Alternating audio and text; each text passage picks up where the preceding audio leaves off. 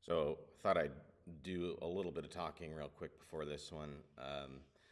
If you've seen some of the other videos, you'll know that I'm sitting and playing for several hours, and I'm doing what's called a free improvisation, which means that you don't really start with any pre-chosen song or chord progression. You're sort of just making up as you go along. And for me, anyway, it's the equivalent of sort of journaling.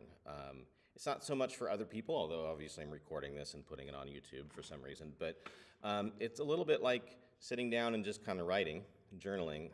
It's kind of the same idea, except we're doing it with sound here. So when I improvise, I'm always trying to make sure that I follow my ear as opposed to fingers or anything like that. So anyway, and of course, you know, these are, like I said, kind of my own musical journals, and nobody needs to sit there and listen to all 2 hours, but if you skip around, you'll hear a lot of different styles and stuff that I like to play around with.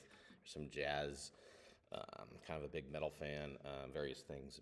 In fact, today I wanted to just do a short improv over a cool riff I heard by a band called Monolord, and the song is called Empress Rising from the album of the same title, so I'll credit to them for that idea. And then what I'm going to go ahead and do is just kind of play around with it, try to throw it around. Put it in the bass, put it in the treble, put it in the middle, put it in a different key, etc. Put it slower, faster, lots of different things you can do. And I'll do that in a second. But if you're, you know, a musician and you're thinking, well, how do I sit down and improvise? Well, a lot of times I'll start people off with the sort of sandbox idea. So a sandbox is, it's got borders, right?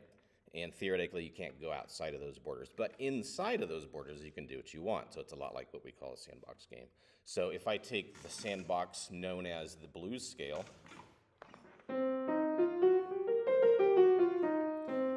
and I say, all right, that's my box, right? I can go up and down. I can do whatever I want, but I got to stay inside that box, right? My left hand can also do...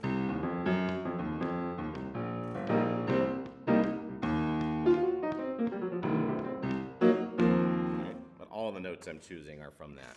So, and again, it doesn't matter what instrument you're on. If you're on a flute, if you're on anything, just sit down, give yourself some borders, and say, within these borders, I can do whatever I want. So, for me today, the borders are this riff that I heard, like I said earlier. So let's see what I can do with it. I'll try not to play too long today.